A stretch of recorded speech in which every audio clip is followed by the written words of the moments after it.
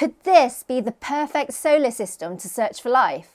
Scientists have just uncovered 6 planets orbiting around HD 110067, a star located about 100 light years from Earth.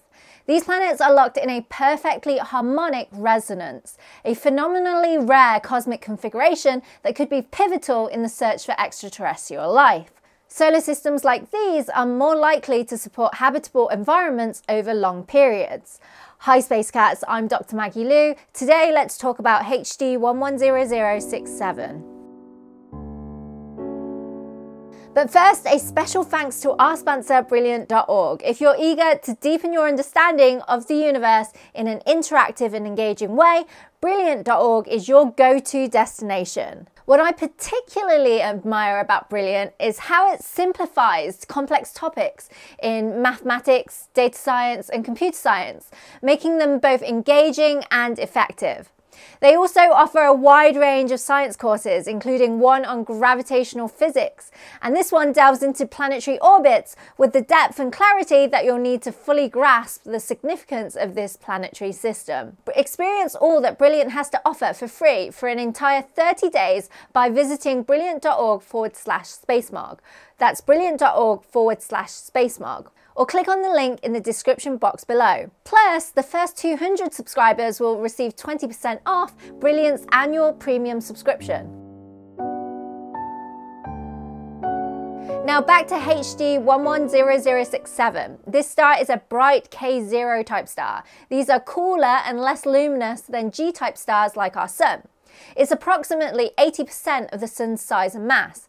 This means the habitable zones where liquid water could exist on a planet's surface are much closer to the star compared to the Sun's habitable zone. It's as close as 0.1 AU, that's 10% of the Earth-Sun distance. K0 stars also tend to have less intense stellar activity compared to hotter stars. The lower levels of UV radiation and fewer solar flares would create a more stable environment for planets, which is advantageous for habitability. But that's not all. K0 stars tend to have longer lifespans, which would provide more time for biological processes to unfold. That's why they're also known as Goldilocks stars. Planets around these types of stars are our best bet in finding extraterrestrial life. Now in 2020, NASA's TESS telescope, which measures transits, so dips in the amount of light emitted by the star as an orbiting planet moves in front of it, they discovered 2 orbiting planets around HD 110067.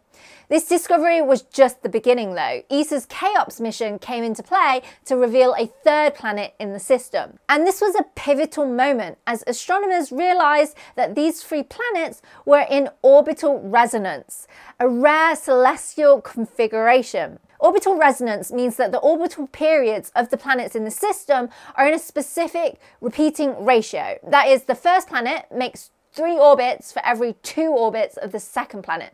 So they're in a 3-2 resonance. In fact, all 3 of them are. The outermost planet takes 20.519 days to orbit, which is approximately close to 1.5 times the orbital period of the next planet, with 13.673 days. And this in turn is almost exactly 1.5 times the orbital period of the inner planet, with 9.114 days to orbit the star. Here, the gravitational forces among the planets interact in a way that stabilizes their orbit. This is extremely rare, and it's thought to be due to the planets forming in a disk of gas and dust around the star that was very stable. It's believed that just 1% of stars stay in resonance. But the discovery was crucial because it provides a key to unlocking the entire planetary system. Resonance creates very predictable patterns in the planets' orbits, and this predictability allows scientists to better understand the dynamics of the system and make more accurate predictions about the planets' positions and movements over time. This allowed astronomers to make even more planet discoveries.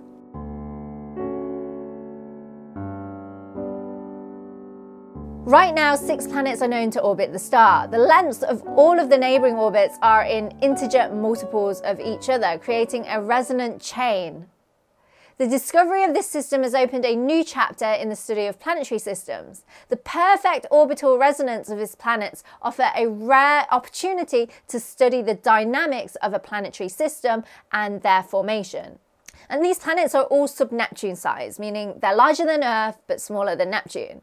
And they have atmospheres that are likely extended. This makes them ideal candidates for studying the composition of their atmospheres using the James Webb Space Telescope, and also ESA's future missions Ariel and Plato. More importantly, will we find life here? Well, the planets are actually really close to their star, with orbits of just 8% to 26% of the Earth-Sun distance. This is much closer than even Mercury is to our Sun.